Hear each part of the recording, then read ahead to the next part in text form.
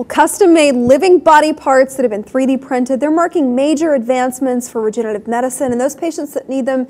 Now, we're talking about sections of bone, muscle, and cartilage all function normally when they were implanted in animals. Now, this medical marvel, it was actually published in the Nature Biotechnology magazine. It means that there's renewed hope for using living tissue to repair a human body. Now, the team responsible for this, Nick, Wake Forest Baptist Medical Center, they actually developed this new technique of 3D printing. It's sponge-like, it's a tissue riddled with something called a microchannel, and it allows nutrients to penetrate the cells. Originally, the cells, they couldn't keep them alive, but this biodegradable plastic, they've engineered the plastic and they put the sponge-like water gel material inside of it.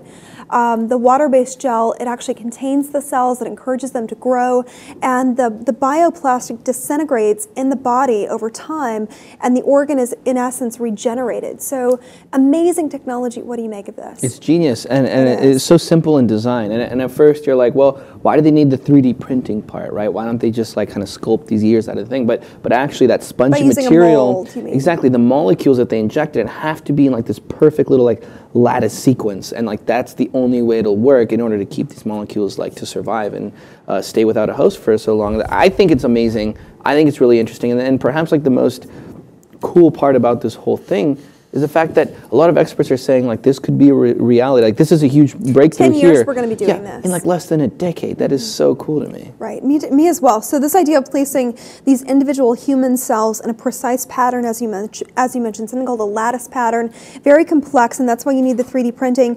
The Wake Forest Center, 2 years ago, they were doing transplanted vaginas, women who had experienced either vaginal cancer, who'd been born without a vagina. They were able to actually reconstruct it, but the issue was keeping cells alive, and for this new medical technology to advance to such a degree where these new cells can actually regenerate, feed themselves with living protein, this is amazing. This is what one professor who's a surgeon had to say about this at the College of London.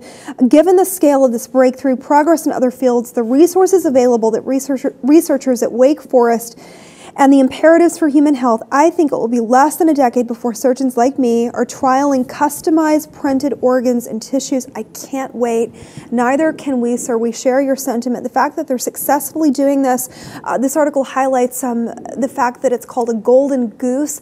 We're talking about complex cells being able to regenerate themselves, and this marks a new hallmark in medical technology. People who need these organs and tissues, it's now just around the corner.